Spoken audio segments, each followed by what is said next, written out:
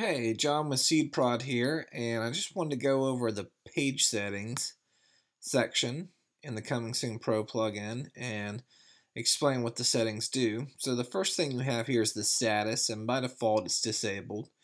And if you enable the Coming Soon mode, this will show visitors to your website a Coming Soon page while you, an admin, or if you set other roles to have access, can see the regular website. This allows you to work on the website in the background. And then you also have maintenance mode. And the difference between maintenance mode and Coming Soon mode is that maintenance mode will basically tell search engines that your site is unavailable and to come back later and to not index any of the maintenance stuff. So that's the main difference between those two settings.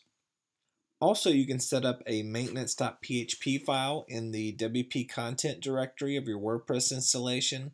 And if the plugin detects that that file exists, it will give you an option to use that page as a static template.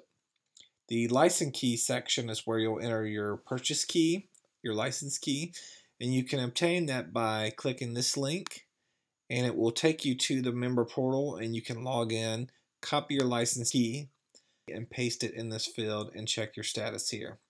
And that's it for this section.